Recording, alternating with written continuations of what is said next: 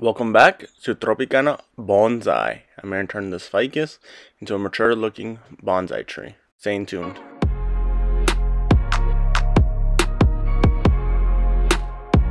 Going to start with a defoliation to remove all the leaves to see what the structure is with all the branches.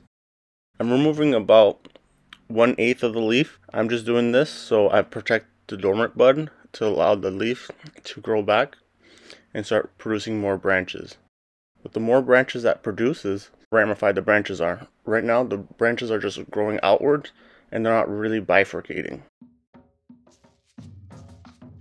The next thing is to apply wire to these branches, because out in nature the foliage of a ficus actually weighs down the branch. However, these are young branches that we have right here, so we're going to apply wire around the branch like I'm doing here to lower the branches so it looks like an older tree.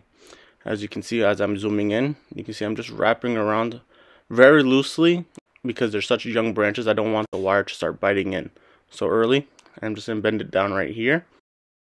The ultimate goal is for the plant to survive in the container. However, what we want really is a smaller tree or a younger tree to look like an old mature tree out in nature. The wire helps in meeting that goal, bending down the branches downwards, but it also helps us put the branches in the best area for sun to hit the branch.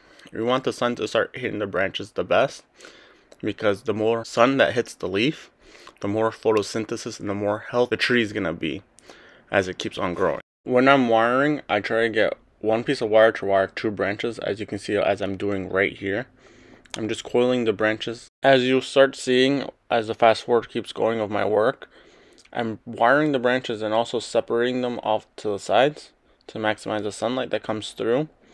And also, when I get to the topper portion, I'm going to start trimming the branches so the top branches don't shade out the bottom ones.